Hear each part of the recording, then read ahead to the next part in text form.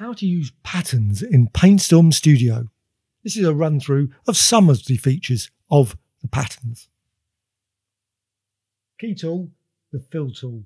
Just go over to the tools panel and you'll see some options. Now I'm pushing the tolerance up to a fairly high value, mainly because I want to fill the entire design. Now you could of course also use this with selection, so you can create a selection and fill the selection as well. That's another option. I'm not going to use some of the other settings. The reference layer, all layers, I'm not going to use. But the key one is the drop down there. This main color is the default, but you can use pattern. You can use pattern plus color, etc. With the pattern option or the other pattern options available, you can select a different pattern, and there's a whole range of different patterns that come with Paintstorm. Also, you can add your own. They're all split into different folders. So you can create your own folders as well. So you've got a canvas folder, you've got a texture folder. So select a pattern and then just apply it. And it will be applied with the current scale. And you can change the scale by that slider, and you can see a nice preview when you move the scale. Also, you can just go to the field itself and enter like a value 100%, 200%, etc. So you just click on that and set it 200 or 500, etc. There's also option for invert and mirrored repeat. They're quite useful as well. It inverts the image, the pattern, and also the mirrored repeat just applies the pattern slightly different, and you can see some variation in some patterns. Obviously, some patterns you won't see any effect at all, but I will show an example later. You can also use the offsets as well to move things around, and there's also blends as well, which are quite useful, as well as opacity. So now you've selected that, and I'm just going to go with the vertical lines there. Now you can see the scale. Obviously the scale is slightly a bit extreme there, so I can change the scale, and you can see the preview as I move that up. Now when I change the offset now, you can see the offset, it just moves backwards and forwards. Now of course, because it's vertical lines, the vertical has no effect whatsoever. But if you had a design which was more obviously better for that, you would actually see the difference. I'm going to select one there, so select that design and then apply it. And you can change the vertical. And now you can see when you apply that, you move it up and down, go backwards and forwards. Now when you click on the document, it's applied. There's the design. Now you can also use that little box that's beside it. Now that just clicks it instantaneously and applies the fill as is currently. There's the invert option. You can see it's inverted. This has got a nice effect. Very quick invert.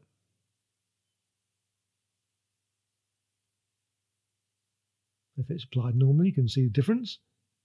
And also there's a mirrored repeat. Now some you won't see any difference.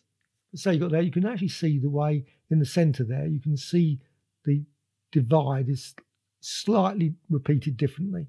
And that's the difference between that option and the other option. So you can see there's the normal, the default option.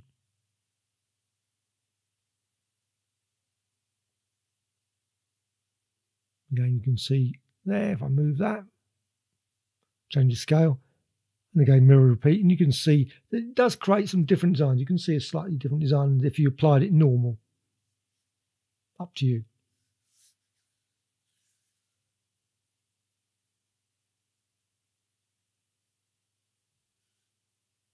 Again, you can change the offsets, but you can also change the blending modes.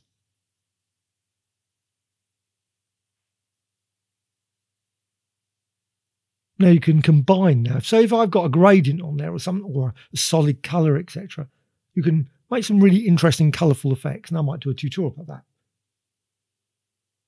So I've got the design there, and I just apply it. And that's using the blending mode of difference. Now if I change the scale, you can see I go over it, you will see you create different designs. So I just apply that. And it really only does that obviously with the tolerance setting fairly high. Otherwise it wouldn't apply. So you can create some very unique, actually quite textured designs. And also, of course, what you can do once you've applied it, you can go to the filters menu, maybe apply a blur just to create even more subtle designs. And of course, not just difference, you've got dark and light and many others. And obviously it depends on the colour and all those sort of things, the end result and what type of pattern you've got.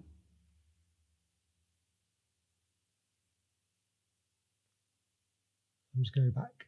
Now I could use like any of the others. There's vivid light, hue, saturation, etc. But probably most time you'll probably use, now lighten has no effect whatsoever, obviously with a white background. Darken, it does.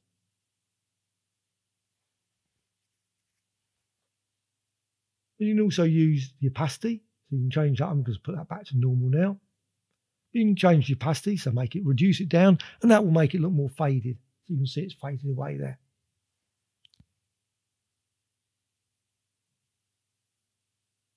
Even fainter.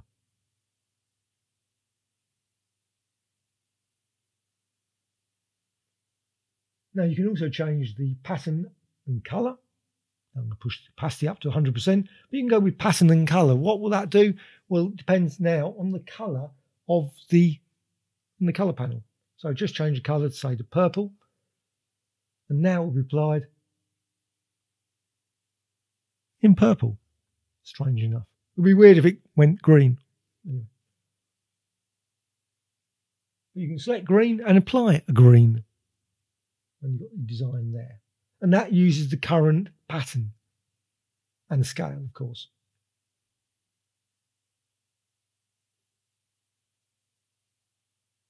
And you can click on. Now you can use this with maybe another one. I'm just going to go with that one, the lines, the stripes. And again, you'll get green stripes. And of course, what you can then do, of course, is you could maybe shift offset with a different colour and apply it again to get different colours combinations. Now you can also use this with a colourful design as well, a colourful pattern. So now you get a green design there.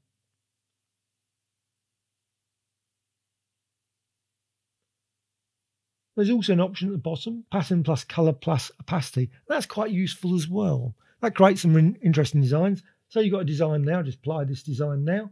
Now go on to the black part of the design and click on there. Well, actually, key thing is actually no use if you've got the same pattern, of course.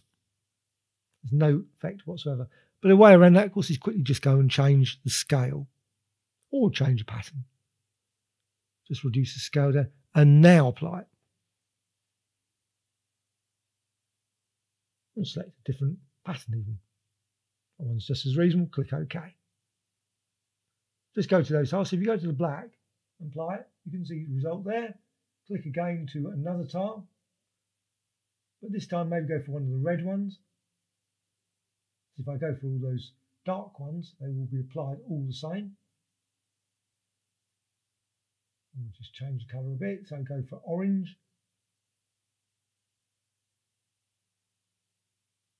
Maybe purple. You can see applied purple there. Again, these to the dark tiles. You can also use blending modes, of course. So difference. Well, in case, obviously, when it's black, it's still going to be purple. But if you go to one of the, say, lighter colours, the reds, etc., you will see there is a slight change. It's actually quite small because of the picture here. So you increase the scale. Again, you go over there, and you can see there is a difference. The difference is applied, and that's using the colour, the underlying colour, obviously opacity. That's what it's using. I mean, you might have some use for that. I think generally pattern plus colour or pattern is probably more useful. I'm just going to quickly undo all these. And go back to a fresh document. Now you can always, of course, recolour the design, use maybe the filters menu and use the smart colour correction as well if you want to recolour things as well. That's quite useful. So this time I'm using pattern plus colour. And what you can do, you can go to layer menu and new layer. So I've created a new layer. I'm going to just change the colour now to orange. And apply it again. Now I could change the scale, of course, or blending mode, and so on and so on. So I applied now orange. Change the scale a bit. And of course you could change the pattern as well. You don't have to use the same pattern. So I applied that. Now you can go over to the layers panel and then change the blending mode.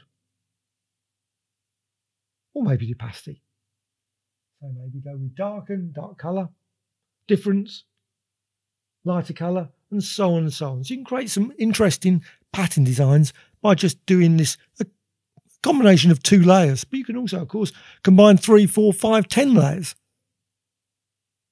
Also, what you do with each of those layers, you can always go and maybe apply a warp, or maybe filters, menu, and blur. So you can blur it, blur the pattern. So you've still got the underlying pattern, and you've got the pattern on top that's been blurred. And of course, what you can do, you can select both of those,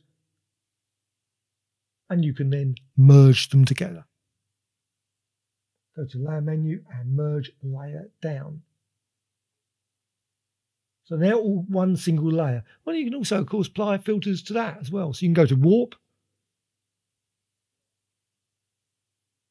maybe use canvas or layer, up to you. Click OK.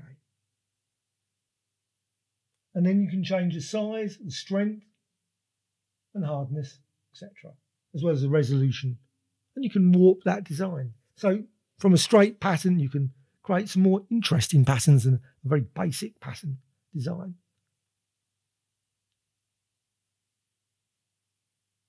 And of course, there's twirl option, etc., and bloat. So there's your distorted pattern.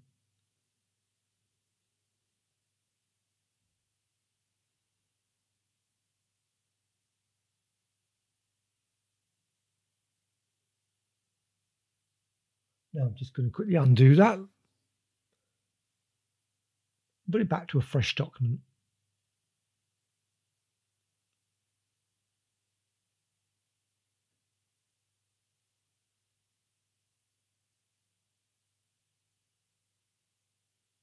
These are the layers I created there, etc. Right, back to a fresh document at this point.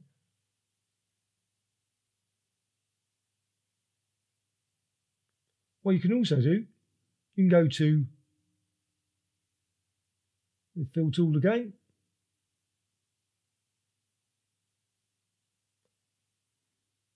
And if you go over to the panel there, what you can do, you can import your own patterns. Go down to the bottom and there's an import texture. Now make certain you're in the correct folder that you want to use. You notice also there's a create new folder, so you can create a new folder for yourself. So select that pattern and then you can import new texture. You can also delete it if you wish. But if you want to import new texture, import, say, like a PNG file or maybe a JPEG. I'm not certain all the formats that are available, but I use PNG format. So just go for, now you can go for grey or colour. So you can bring it in as a grey design, grey scale, or you can use colour. Personally, you might as well bring it in colour because you can always go for the grey scale if you wish. And just go and find a PNG file. And I've got some antique designs here. Just select one of those PNG files and click OK to import it. Now you can see it appear there. Click OK. And just apply. Now I'm using pattern plus colour here, so obviously it's been applied with the current scale.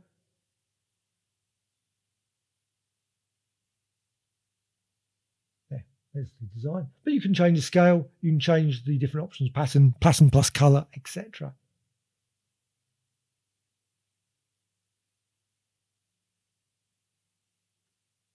There's the design there. So there's a whole range of features that you can use with these patterns and textures. Hope you found this tutorial of interest. Please subscribe to the Graphic Extras channel. Always adding new tutorials about Photoshop, Paintstorm, etc. Please add some comments. Always appreciated. A dislike or like. Thank you much.